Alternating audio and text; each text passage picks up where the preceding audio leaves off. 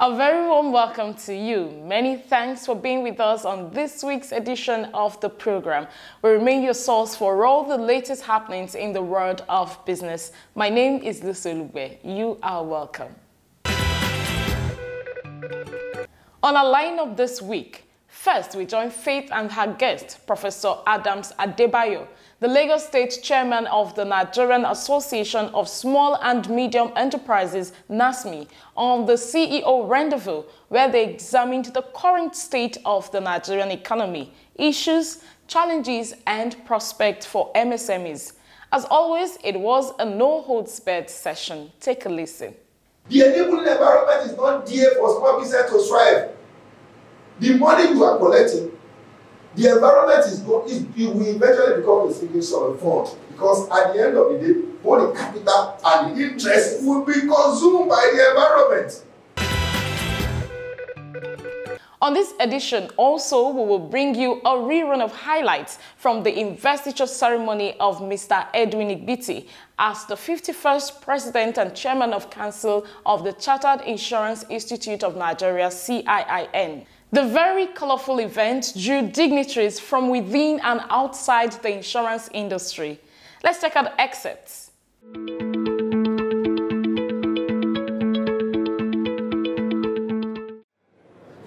Fellow of Nigerian Insurance Institute, Chartered Insurance Institute of Nigeria, having been duly elected as President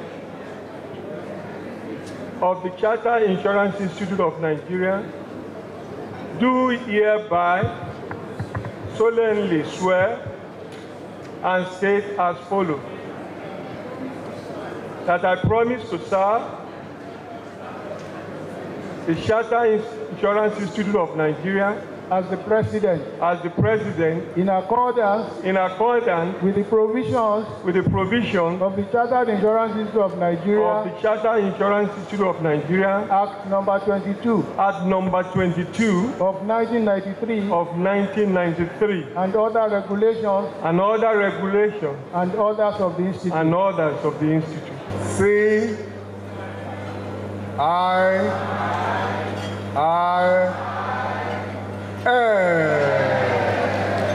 Congratulations.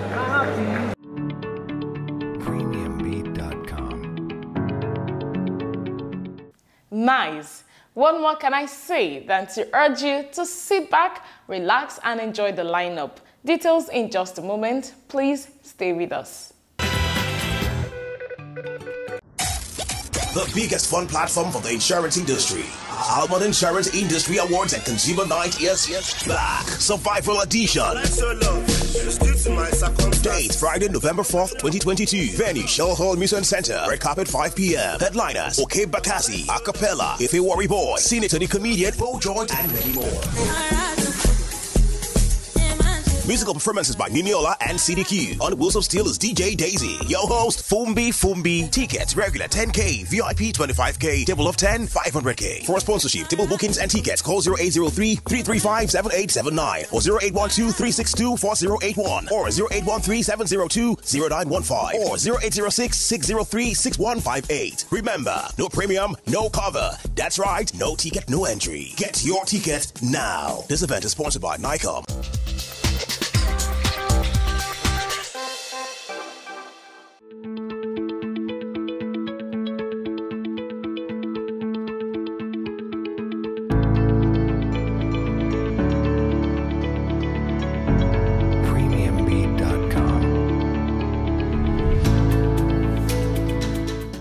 A very warm welcome to you. It's a pleasure to have you join us on the CEO Rendezvous this week. I have the honor and privilege to be sitting one-on-one with the chairman of the Nigerian Association of Small and Medium Enterprises, Lagos State Chapter, Professor Adams Adebayo. Together, we'll be looking at the current state of the Nigerian economy, issues, challenges, and prospects for members of his association. Thank you so very much, Prof, for finding time to join us on the program. Thank you. Thank you very much. Okay, Prof, let's dive into it real quick. Before the current state of the Nigerian economy, the small and medium enterprise has been bedeviled with a lot of issues and challenges. But it's particularly worse in the last 2 to 3 years because of COVID and all of the other problems that have come about. But I really want you to put it in perspective. The current state of the Nigerian economy and the challenges that SMEs now face. A lot of policy makers, decision makers have blamed it on the current war between Russia and Ukraine. But to what extent would you say some of these events playing out now are really the real cause of some of the challenges businesses are facing in Nigeria now? Thank you very much.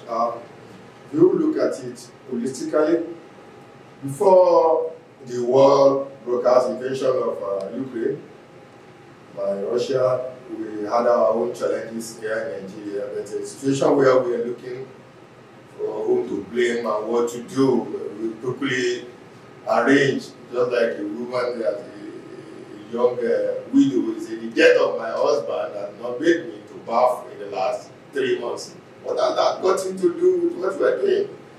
Actually, we are in a serious and precarious economic mess. Nobody expected what is happening. Wow. Well, we cannot equally blame the government totally.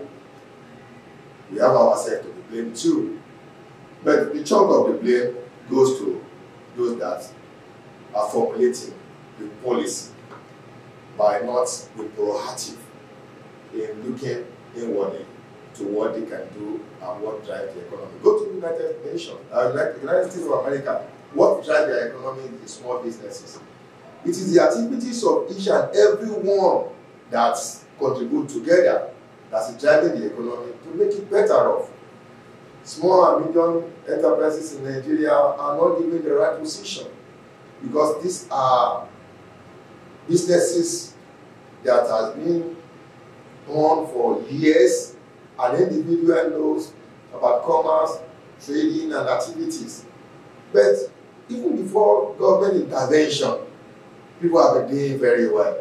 But you just find out that policy has been one of the problems that really affected the growth of the small and medium enterprises. If you look at it holistically, as at before 2020, we had over 41.37 million of small businesses in Nigeria. Registered in that? Not really registered, because we have the informal sectors and we have those that are registered. They are less than 2 million. Less than 2 million can get that far from the CAC. How many of those small businesses? But when we are talking about micro businesses, those ones we can see physically, they are not registered, but they are carrying out a lot of activities.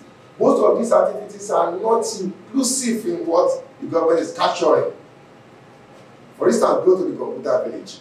You see the chunk of millions of naira being traded within. Every day. Every day, and most of them, they don't even use pass it through bank. So it's become very difficult for the bank to really capture that. So these are some of the informal sectors that government have not really looked into. And you don't believe it that these are the people that pay a lot of levies. This one will come, somebody selling pure water, somebody selling recharge card. They will pay close to about 300 naira per day as taxes and levies. How many of those levies is government really actually getting to them? And it's just a way of getting all these people data. Like what we are saying, in advanced country of the world, like the Western world, there's no way you cannot do business without having a bank account. Because if you look at it, they have reduced the activities that you can transact with cash. So you must have a record of identity where you can be. Over there, they are chasing them to come and collect loan. Here we are begging for the loan. We are still coming. We are still going to come to that. Look at all those things. So the activities that is happening over there are not the same activity that is happening with us here in Nigeria. So we need to first of all look at it. Where did we get it wrong? Because we are privileged to have the oil, which I don't consider as a blessing to us. Even now, when other people, other countries are making money, we are equally crying because we are not benefiting from it, because whatever we are sending out of the country as an export of our oil, which we have not even met up with our quota, definitely we are still going to import it and be paying a high cost, landing cost. And that is why you look at it, that the situation that we find ourselves is near carelessness. We neglect those that are supposed to have been doing it very well. If the small business are being assisted at the appropriate time, it is not about giving money to the small business that really matter. Okay, Prof. Let me continue your thought. Oftentimes, you hear when issues of small and medium enterprise in micro businesses comes up, policymakers tend to focus on finance, on funding, or cost of doing business. But I really want to ask, is that the single most important element when it comes to small and medium enterprises in Nigeria? Yes, thank you. It is an important aspect of it. Funding is a very germane and important aspect of the business. But you need to find out when policymakers are telling you this is exactly what we are going to do. It's just like you lock the vault, you kept the key, and you are telling everybody around you, we have fund, we have fund, we have fund. Then how do we access the fund? Then we are now going to give us conditionality that an average small business cannot even meet up. There's no way we can meet up with such criteria being demanded for. It is not because we don't want to meet up. For instance, how many small businesses have collateral? The government has given us the collateral registry with Central Bank open. Let the Central Bank come out with the data of how many of these small businesses have been registered with collateral registry that they will be able to use. And that was not the initial purpose. The initial purpose that you have a landed property, and probably perpetual this landed property inherited from your parents. You have not gotten the title document and other things. And even though including your jewelries, your vehicles, and other, those are the things that collateral registry is supposed to stand and register and forward a note, a paper instrument to the lender, which they will now say, okay, A, B, C, D are available. Then let the lender now look at it that, how do we go about it?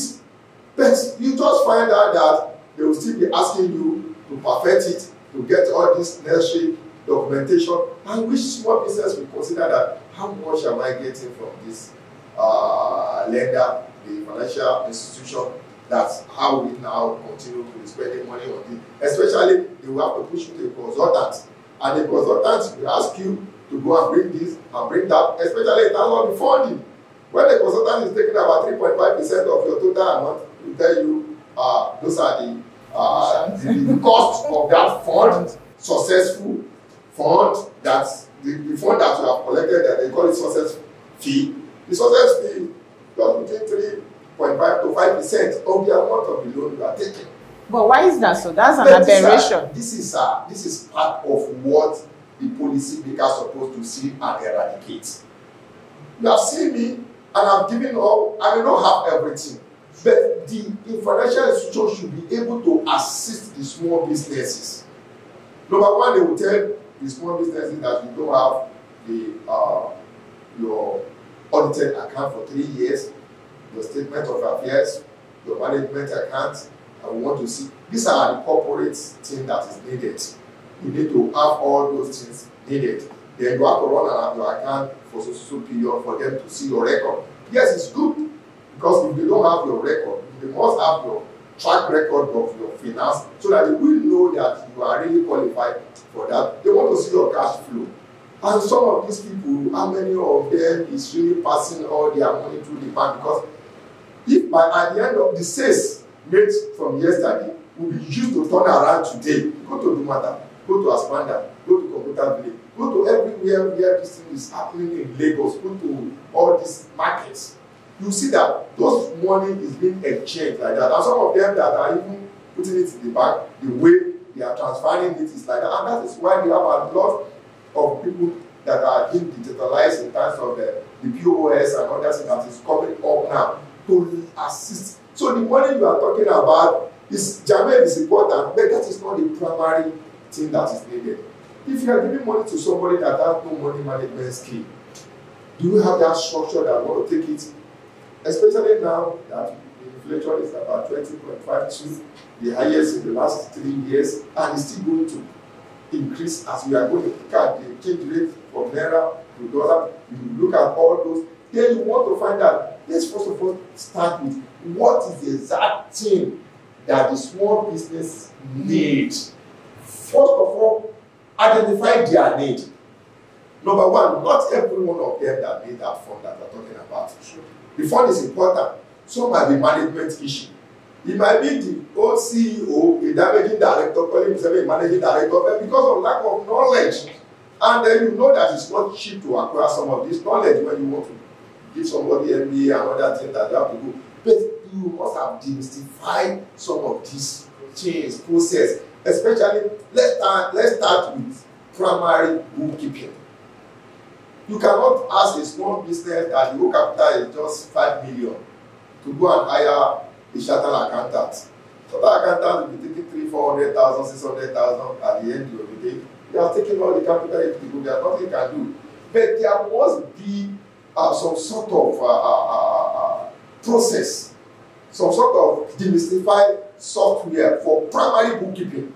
Like you have your debit and credit, you have your inventory, you have your stock, and all that. So there must be a way, like that is part of what we are doing now to some of our members. By God's grace, by the end of this year, in another 2 months, we are going to launch that out to every of our members and anyone that are interested in getting a demystified ERP, a smaller one version. We are doing it in conjunction with a financial technology institution. The fintech, they are almost at the end of their finalizing the project because they have already get it completed, and a lot of institutions have even approved it for them, both in terms of accounting, taxation. Most central bank is even looking at it too. So that one is going to be a perfect one that you will do your activities on a daily basis, and you press the process, the machine, the software will process it for you, and it will send you your report. And to be like that until maybe your 5 days or 6 days work, because Monday to Saturday is what the entrepreneurs work with. We are not like the civil servant that Monday to Friday, 8 to 5 or 9 to 5. But you find out that entrepreneur is already there by 6 a.m., closing by 10 p.m. Not because of anything, he has to augment all those things because he cannot employ so much people. So because of that, you just realize that you need some of these structures. So when the structures is being done, and that one is being taken out of it, then the next thing is how do I manage the fund? Because immediately you have your bookkeeping and all the other structures, then the bank can identify how much you need. Then from there, they will now look at it, how do I utilize this fund? At what cost? I was telling somebody jokingly, I said, people are saying the interest rate is too high, and because of that, people are not making it. It is not a question of the interest rates. Because, yes, let me tell you, the enabling environment is not there for small business to thrive. The money you are collecting, the environment it will eventually become a single source of fund. Because at the end of the day, both the capital and the interest will be consumed by the environment. The biggest fun platform for the insurance industry. Almond Insurance Industry Awards and Consumer Night is back. Survival Edition. Date Friday, November 4th, 2022. Venue Shell Hall Museum Center. Red carpet 5 p.m. Headliners Okay Bakassi, Acapella, If a Worry Boy, Senator the Comedian, Bo George, and many more. Musical performances by Niniola and CDQ. On Wheels of Steel is DJ Daisy. Your host, Fumbi. Tickets, regular 10K, VIP 25K, table of 10, 500K. For sponsorship, table bookings and tickets, call 0803-335-7879 or 0812-362-4081 or 0813-702-0915 or 0806-603-6158. Remember, no premium, no cover. That's right, no ticket, no entry. Get your ticket now. This event is sponsored by Nikon. All right, welcome back. Moving on, we now bring you highlights from the investiture ceremony of Mr. Edwin Igbiti as the 51st President and Chairman of Council of the CIIN at the Intercontinental Hotel, Victoria Island, Lagos. Mr. Igbiti is a seasoned professional with depth and wealth of technical expertise. Many believe his coming on board as President of the Council is timely. Happy viewing.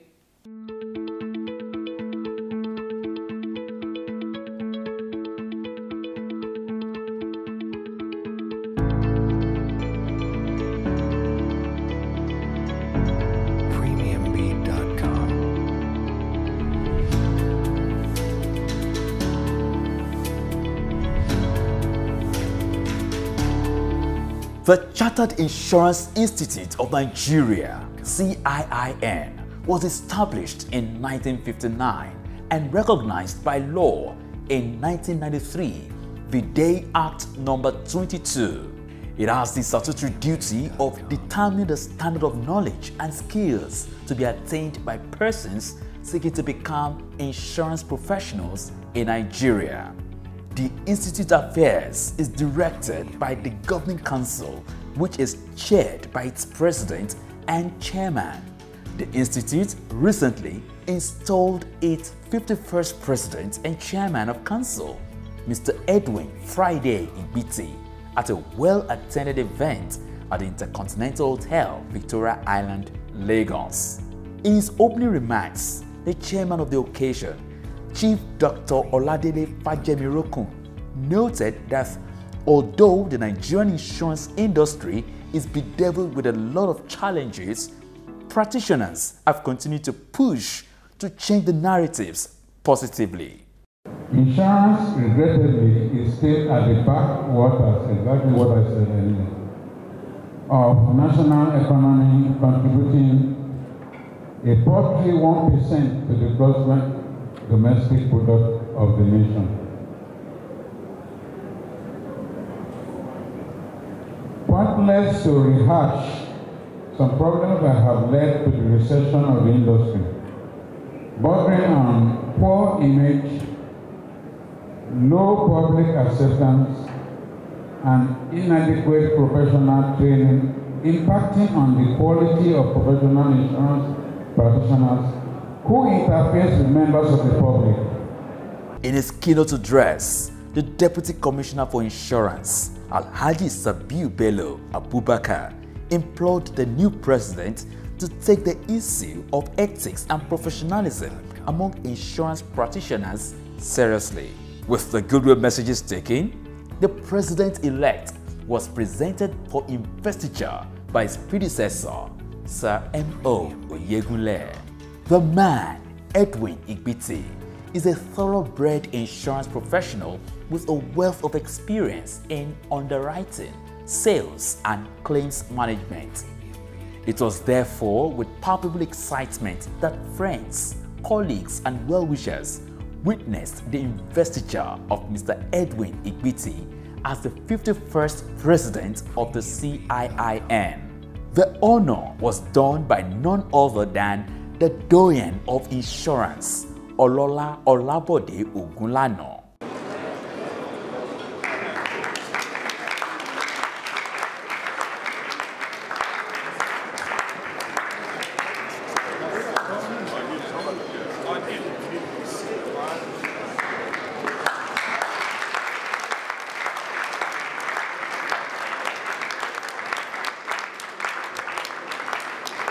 Fellow of Nigerian Insurance Institute, Chartered Insurance Institute of Nigeria, having been duly elected as President of the Chartered Insurance Institute of Nigeria, do hereby solemnly swear and state as follows: that I promise to serve the Chartered Insurance Institute of Nigeria as the President, in accordance with the provisions of the Chartered Insurance Institute of Nigeria, Act number 22 of 1993, and other regulations and others of the Institute, that I shall always conduct myself and maintain a high standard of professional behavior in the discharge of my duties as the President of the Chartered Insurance Institute of Nigeria, in adherence to the ethics and regulations guiding the profession of the insurance in Nigeria. That's our time on the program this week. Many thanks for being a part of it. Join us again, same time, same station next week for a fresh package. The 2022 Almond Insurance Industry Awards and Consumers Night will hold on the 4th of November at the Shell Hall Museum Center. Red carpet starts at 5 p.m.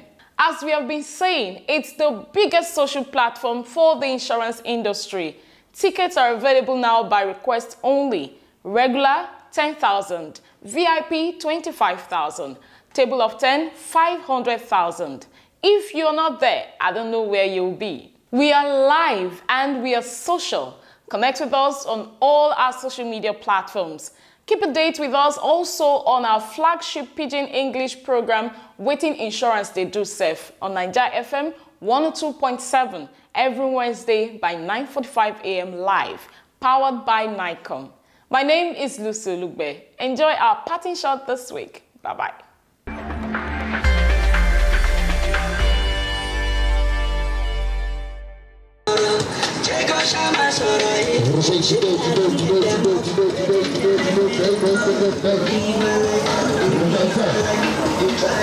I say you want to put your hands up.